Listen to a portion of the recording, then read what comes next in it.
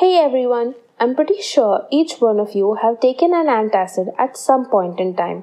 Today, we're going to briefly discuss what antacids are, how exactly they work, or in technical terms, what the mechanism of action of antacids is. Antacids are used when there is excess acid produced in the stomach, causing hyperacidity and discomfort to the individual.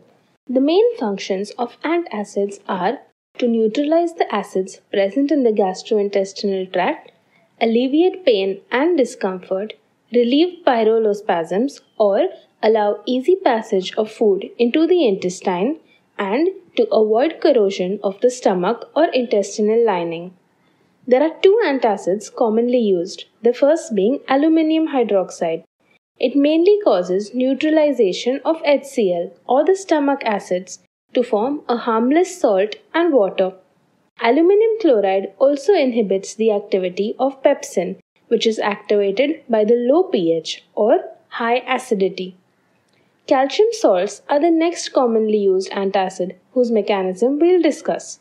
This too acts by causing a neutralization reaction, forming a salt, water, and gas. Calcium salts help bring the pH to greater than 4, which again inhibits pepsin.